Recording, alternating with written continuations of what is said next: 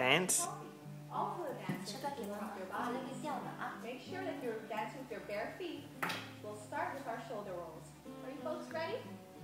Are you ready at home? Okay. Let's roll our shoulders forward. 你看，把肩膀扭肩 And 膀。 also roll them backwards. Backwards like this. Good. What we also can do is use our hands to the right and left, since we need to follow our hands. So to the right and left. Are you doing that at home? To the right and left. And lastly, we can also shake our bodies. Want to relax our arms?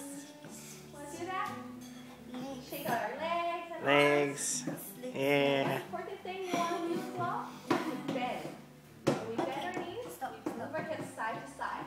Okay? Push it to the right and left. The easiest way is to bend your knees. Okay. And we also use our hands. So what you want to do is extend your hands out.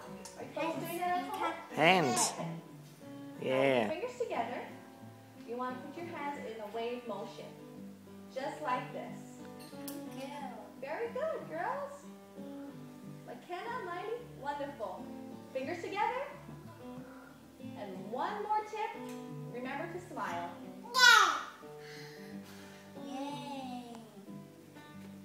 Now we are going to learn our 2 hula steps that we will be using in our dances. The first hula step is the kaholo.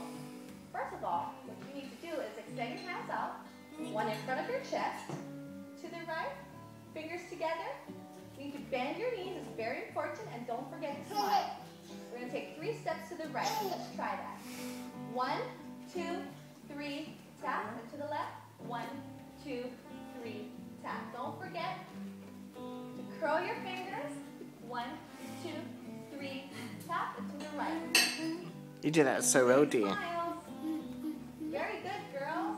One more. Mighty happy. Hold that. And now we're going to move on to the couple. The couple is a simple sway.